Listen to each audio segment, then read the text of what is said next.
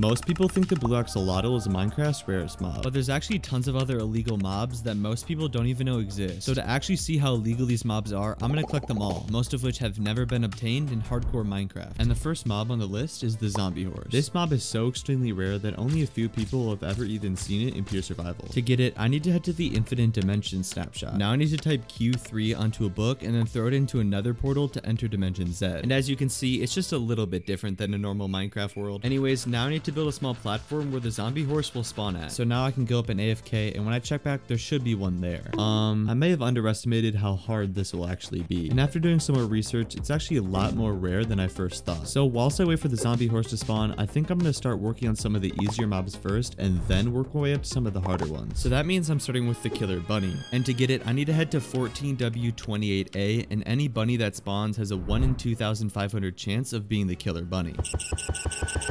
And there it is. Hello? And now I just need to transfer it back to the main world and then build a cage for it. So say hello to the corridor. Basically, each mob is going to have their cage themed to where the mob spawns. So the killer bunnies is going to be a birch forest. And I know he doesn't seem like much, but as the video goes on, the mobs will be getting crazier and crazier, even some that literally nobody knows about. The next mob on the list is a zombie piglin without a sword. And to get it, I need to head to the 2013 April Fool's update. And in this update, there's a bunch of weird things like retextured mobs and blocks that literally talk to you when you break them. Now I need to head to the nether, and as you can see, the piglins have enchanted signs instead of swords in their hands. I need to lure one of them into the overworld, and then with a program called MCA Selector, I can transfer him to the main world. And then because the sign doesn't transfer over, the piglin will have nothing in his hands, and he doesn't have a sword. And that's the zombie piglin without a sword trapped. Now the next mob is an upside down villager on a chicken. And to get it, I first need to find a baby zombie villager on a chicken, which has a 1 in 3,200 chance of spawning. So because I don't want to sit here and wait my whole entire life for one to spawn, I need to build a mob grinder. But firstly, I need some materials like stone slabs, redstone, and glass. And with all the materials, I can start building it. And this farm isn't really difficult to build. I just need to build a 15 by 15 diamond shaped spawning platform like this, then repeat it 10 stories up. And how the farm works is when this redstone loop turns on the water dispensers, it pushes all the mobs down to the bottom. Then while the normal mobs despawn down here, the chicken jockeys will flow up this tube to an area where they won't despawn. And after AFKing overnight, it looks like the farm worked. Now all I need to do is carefully sift out the zombie villager and cure him to a normal one. Now that he's all grown up, I need to give him the dinner bone tag, which if you didn't know, makes any mob that you give it to upside down. And because he's a villager, I'm gonna make his cage a village theme. And just like that, that's officially the villager on a chicken trap. Now the next two mobs are the stray and wither skeleton on a skeleton horse. And to get the stray, it's actually really simple. All I need to do is sit here and wait for a lightning storm, then wait for lightning to strike and summon a skeleton horse trap. Then if you didn't know how these work, if you get too close, it'll actually summon a bunch of skeleton horse riders. And while I was running home, I actually found one with full gold armor, which makes it even more rare. And these guys are so annoying, like I'm literally a porcupine. Anyways, now I need to go get a bunch of powdered snow and then put it in a hole with the skeleton jockey. And what that does is it turns the skeleton into a stray. So that's one out of the two collected. Now the wither skeleton variant is a little harder to obtain. To get it, I need to head to 1.9, then collect lots and lots of sand to turn it into glass. Now I need to build a huge spawning platform with water flowing into nether portals and then wait for lightning to strike it. And then finally I need to enter the nether to activate it. And the reason this works is because in 1.9, when a skeleton is spawned in the nether, it has a chance of being the wither skeleton. Anyways, now I need to transfer them back to the main world and then build a cage for both of them. So that's the wither skeleton and stray trapped. Now for the next mob, I want to switch it up a bit and head to an update not many of you know about called 3D shareware. And as you can see, it looks a bit weird, and that's actually because it's meant to replicate video games in the 90s. Anyways, if you look around, you'll find lots of weird barrels and random illegal items. Is that a potion of luck?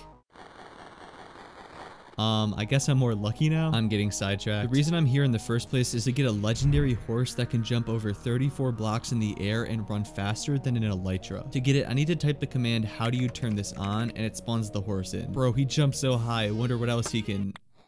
Let's just forget that happened.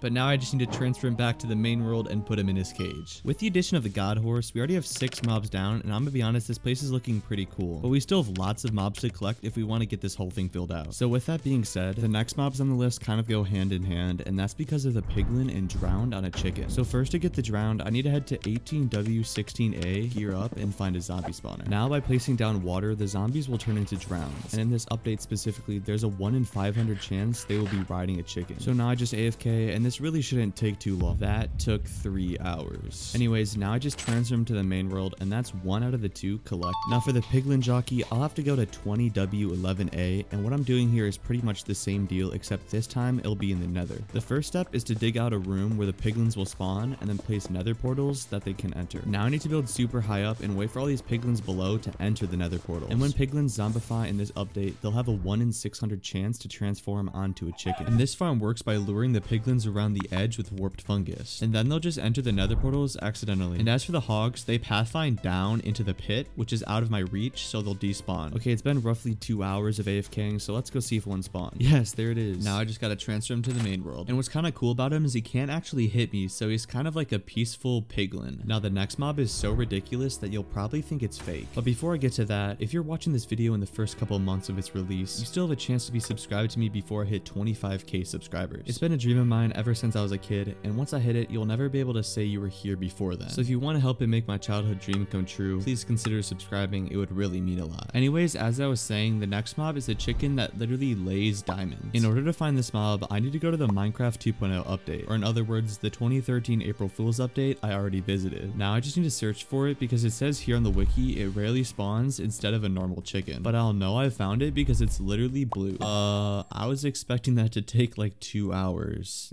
That was like 1 minute of searching. Ow, I didn't know he attacks me. And apparently diamonds aren't the only thing it lays, because I've been getting some lapis. Unfortunately, I can't take the mob back to 1.20 because there's no data for the mob. So I think I'll just build a cage for the mob here, and technically I still trapped it. What did I just walk back to? There was literally just a random explosion and it killed the chicken. Yeah, apparently furnaces overheat in this update and explode. And because I left the furnace on too long, I guess it just exploded and killed the chicken. Okay, I found another one. Let's just hope this one doesn't blow up. Okay, I just need to put you in your cage now. And that's the diamond laying chicken officially trapped. Now the next 2 mobs are both obtainable in 1.20 with commands, but not in survival. And those are the giant zombie and illusioner. So to get the giant, I need to go to the infinite dimension snapshot again, and then go to dimension Z. Now the reason the giant doesn't spawn in survival is because it needs a light level lower than 8, but also greater than 11. But for some reason in this dimension, that doesn't happen and it can still spawn. Okay, now I just need to look around and find the giant, and it shouldn't be too hard to miss as it's literally 7 times my height. Okay, and there he is. Now I'll build a super large nether portal to bring him back to the overworld and transfer him back to 1.20. So the thing about the giant is it can't actually attack me to follow me because I'm too low down. And because I can't use a lead on a giant, I'll have to use a minecart to bring him all the way over to his cage. So why not make a sick edit out of it?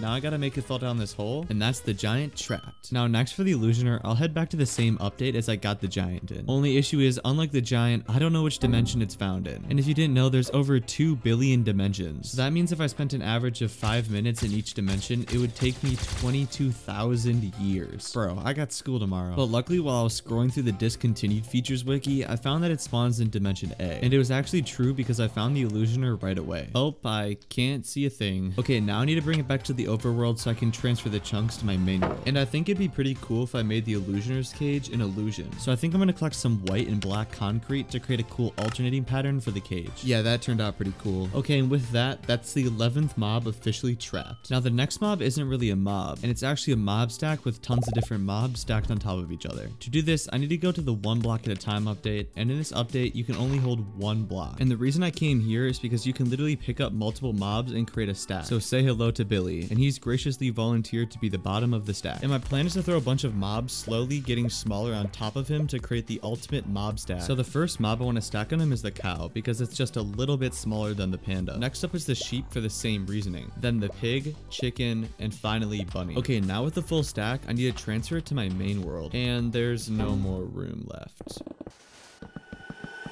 And that's the mob stack trap. While we're on the topic of mob stacks, the next mob is a triple strider, and currently in 1.20 only a 2 stack can spawn. So to get the triple strider, I need to go back in time to 20W17A, which was all the way back when striders were first added, and back then they could actually spawn with a stack of 3. And I don't really know the spawn chances of it, so I'm just gonna hope it doesn't take too long. Yes, there it is. Now I just need to build over to them and then wait for them to grow up. Now with them fully grown, I can transfer them to the main world, and that's the triple strider trap. For the next two mobs, I want to do something a little different. You see, in the one block at a time update, you can throw certain blocks like barrels and jack-o'-lanterns onto villagers and evokers. And I want to use this mechanic to create illegal mobs. But I need a crafting table to get both these blocks. And because I can't craft a crafting table, I'll need to find a spruce village which has a chance to naturally spawn them. So let's get searching. Yes, that's a spruce village. Now hopefully it has a crafting table. It doesn't. Please just have a crafting table. Yes, that's what I'm looking for. Now I'm gonna place it in a hole and surround it with this wood to turn it into a barrel. And the next step is pretty self-explanatory. Anyways, the other variation I wanted to collect was the evoker with a carved pumpkin on its head. So first I need to find a pumpkin, and luckily there's lots at this village. Now I need to go searching for a shipwreck. And the reason I'm doing this is because I need 2 iron to craft shears. And because I can't click the crafting table, I need to throw the iron onto it. Now with the carved pumpkin, I need to find a woodland mansion because that's where the evoker spawn. The nearest mansion is 4,000 blocks away. Oh my god, zombie. Come on, die already. What? There's no way that just happened. Yes, I'm finally at the mansion, and I need to enter it really safely because I have no armor. Okay, that's the evoker right there. So I'm just gonna throw the pumpkin on its head really fast and then get out of here. Okay, come on. Okay, that's it. Now I just gotta get out of here. And now I just gotta transfer them both. So that's the barrel villager and carved pumpkin evoker trapped. With these 2 mobs collected, I have a total of 12 illegal mobs to my name. So the next mob up is a dual wielding mob. And to get it, I need to go to 1.8.9. Now I need to find any mob with a full armor set on. So let's get searching.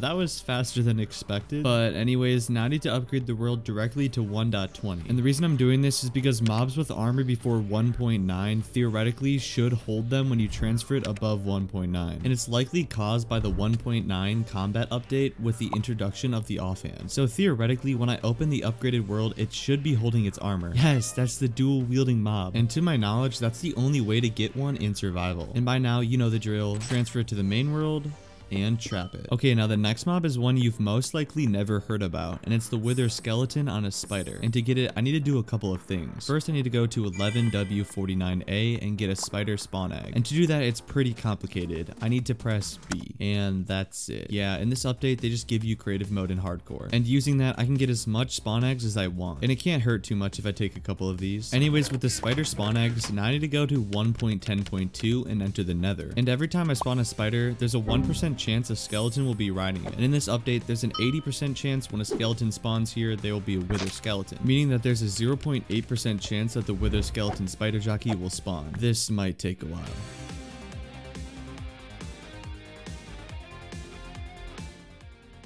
Wait, I actually got it. Oh no, it's so fast. What? No. No, I hit a pigman. This is such a disaster. Yes, bro, finally. Oh, am I okay? That honestly might have been one of the worst mobs I've had to trap so far.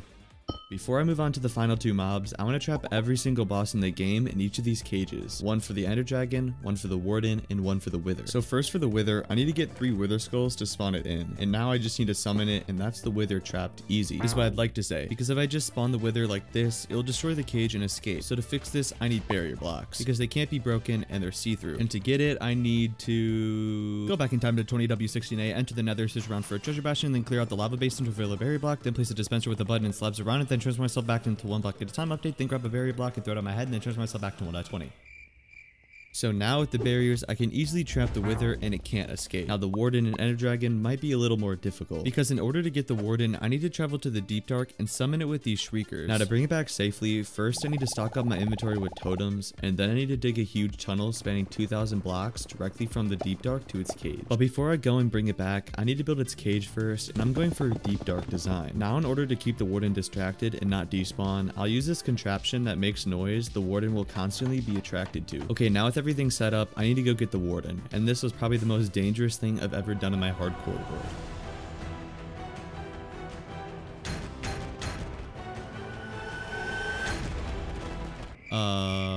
warden. Anyways, that's 2 out of the 3 bosses trapped. Now for the ender dragon, this one is gonna suck because I need to transport it from the end to the overworld and then somehow keep it trapped in this cage. And the way I plan on doing this is in the 1 block at a time update for the 20th time. Except this time, I actually need to go to the end and all I have to my name is my chicken. His name is Fred. So firstly, I need to go find a ruined portal and then I need to rearrange it by punching obsidian with my bare fists for 15 minutes straight. Now once I'm in the nether, I need to go searching for a fortress because if you didn't know, when you break chests that naturally spawn in them, it drops end portal frames. Now I can just go around and collect 12 frames to get the full portal. Anyways, now that I'm in the end, I need to go flying around with this skeleton to shoot all the crystals. Then I just need to go over and ride the dragon, and apparently when you fly it into the void, you'll be transported to the overworld. Yeah, this update is so weird. Now to actually trap it, I first need to go to 15W47C and build an endstone pillar with a boat on top, and then theoretically the ender dragon should fly right into it. Yes. Now I need to transfer it back to the main world, and because I can't get close to it, I'll need to use flying machines to push it to its cage. But before that, let me first make its cage. Okay, and with the cage done, let me set off this first flying machine, and then now I need to drop it down here and it should fall into place. Perfect. And just like that, that's officially all 3 bosses trapped. Now before I go back and trap the zombie horse, I have 2 more mobs that I want to collect, but these 2 are a little different because for every mob I've been going back in the past, but what if this time I go to the future? So welcome to 24W07A, which is the newest snapshot for the 1.21 update. And with the new snapshot, they added 2 new mobs, which are the breeze and the bog. So firstly, to find the bogged, I need to go searching for a swamp. And if you're wondering what the bogged even is, it's just a skeleton variant just like the stray, but it shoots poisonous arrows instead of normal ones. Now that I'm here, I need to wait for it to turn night, and then they should spawn naturally here like any normal mob. Yes, there it is. And if you're wondering why I have full armor right now, it's just because it was so hard to trap when I had nothing that I had to go mining for 30 minutes. And because I can't trap these mobs back in 1.20, I need to build their cages here. So that's the bog trap. Now for the breeze, I need to find the trial chamber, which is the new dungeon added in the 1.21 update. And these new trial chambers can spawn anywhere between -20 and -40. So with a little help from chunk base, I can see exactly where they are. Now I just need to dig down and then the breeze will spawn naturally inside. Okay, I might have underestimated this place. Wait, that's the breeze. Okay, I got it trapped in this room. Okay, I'm gonna keep it in this little room right now, and this guy is so annoying. So first, I'm gonna build a huge staircase, and then it should follow me right up it, and then it'll follow me back to the cages. And that's both the bogged and the breeze trapped. And because I can't trap them in my normal world, I think these 1-to-1 hyper-realistic structures should work perfectly. Now with every single mob trapped, I still have 1 more mob to trap, which is the zombie horse. And I need to head back to the infinite dimension snapshot, and then enter the zombie horse's dimension. So now with this super big platform, I'm gonna AFK it overnight, and then hopefully when I wake up in the morning, 1 spawn. Wait, 1 actually spawned. That is so rare. Now to actually bring it back, I need to push it into the nether portal and then transfer it. But before I put it into its cage, I'd just like to let you know that I have a Discord server, so if you want to join the community or ask a question, it's linked in the description and pinned comment. Anyways, now I just need to bring it to its cage, and for the last time, that's the zombie horse trapped. And after spending 3 months in this video and trapping every single illegal mob, I can confidently say these mobs are illegal for a reason. And even though these mobs are removed and way cooler than what we have now, we still need to appreciate what we have in the game today.